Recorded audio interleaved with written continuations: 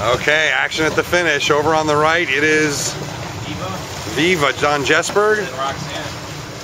And then Rougarou coming in here in the red boat, and Roxanne. So grinding them back, for, going from good to bad to good is Kip Meadows, Andy Horton, Johnny Goldsberry, and all the boys, and the Barbarians.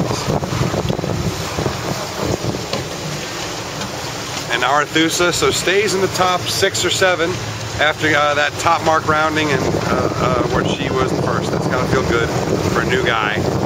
Fleet. One design forgot about the boat. They won the Yacht Club. Forgot the invitation too. In the Swan. Swan for me.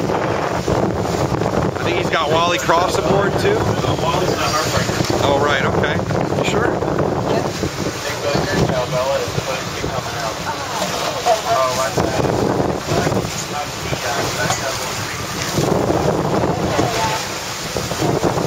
And Star, after it getting back some spots, they were one of the first to jibe set that top mark, and that's what happened. In short, didn't work. So Harry Melges not calling the right spot. Let's watch the bow team. Samantha Callahan, Borgulari pulling in the kite. Or not.